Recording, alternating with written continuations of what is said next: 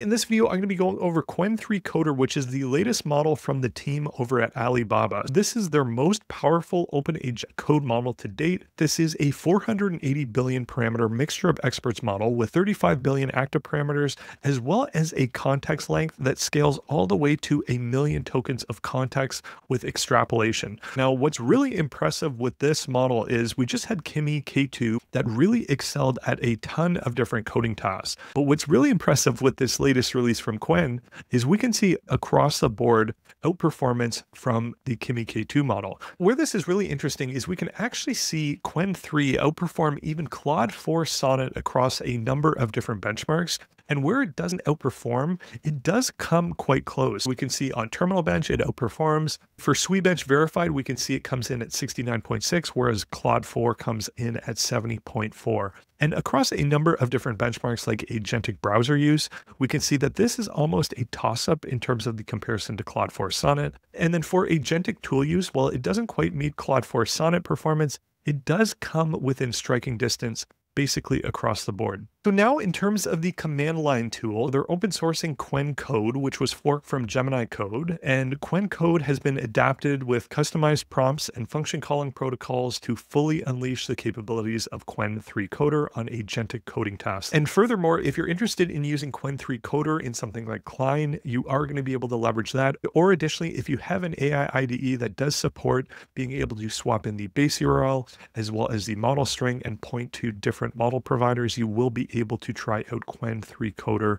within whatever platform that supports it. Now, in terms of the specifics, so we've definitely seen a lot of focus on these hybrid reasoning models, as well as a lot of the hype around test time compute. But what's interesting with Qwen 3 Coder, as well as coding models in general, is speed is definitely a very important factor, especially when leveraging these things within something like an AI IDE, or increasingly within these agentic tools, like whether it's Claude Code or Gemini CLI, or now this Qwen CLI that they just put out. In terms of some of the specifics, so the model was trained on 7.5 trillion tokens, 70% of which was actually coding tokens. Also, they leveraged synthetic data to actually filter out a lot of the noisy data, which they mentioned that significantly improved the overall data quality. It natively supports up to 256,000 tokens, but it can be extended up to 1,000,000 tokens with Yarn. And this was optimized for repo scale and dynamic data, things like pull requests, to empower things like agentic coding tools. Another aspect, there isn't a prevailing focus on competition level code generation. They really just focused on tasks that were well suited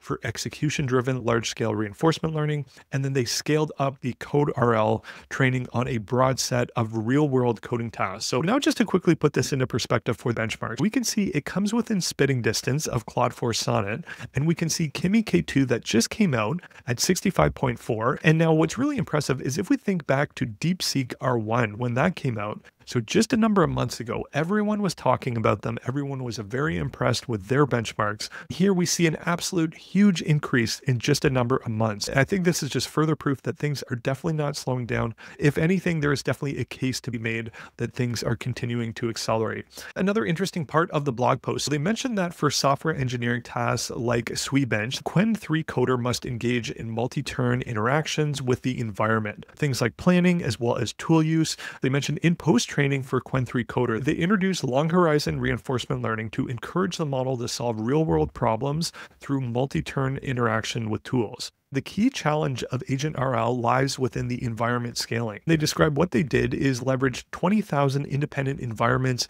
in parallel, leveraging Alibaba's cloud infrastructure, the infrastructure that was necessary to provide feedback for the large-scale reinforcement systems and support the evaluations at scale. In other words, it looks like they've spun up these different instances to actually see how these different agents would perform. And as a result, this is what allowed Qwen 3 Coder to achieve state-of-the-art performance across open source models.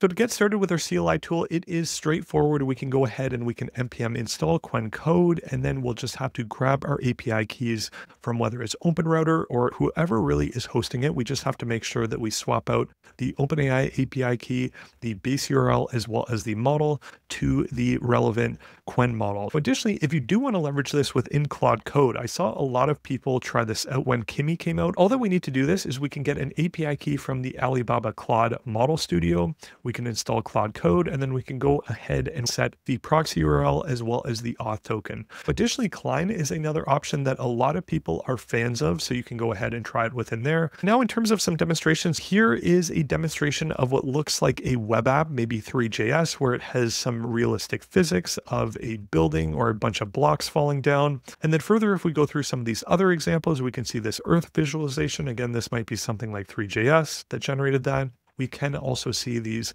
little web apps that we've seen a lot of these LLMs be able to generate. Additionally, here's the bouncing ball in a rotating hypercube. Additionally, we have a solar system simulation as well as a little game by the looks of it. And finally, if you do want to try this out within a web app interface, you can head on over to chat.qwen.ai and you'll be able to try this out completely for free on their platform. And what is nice with their interface is they do also have an artifacts feature where you can see little web apps of whatever you ask it to generate. By the looks of it, the inference speed on the platform definitely is pretty reasonable, so you will be able to try this out and get a general sense on the model's capability within here. Otherwise, that's it for this video. If you found this video useful, please comment, share, and subscribe. Otherwise, until the next one.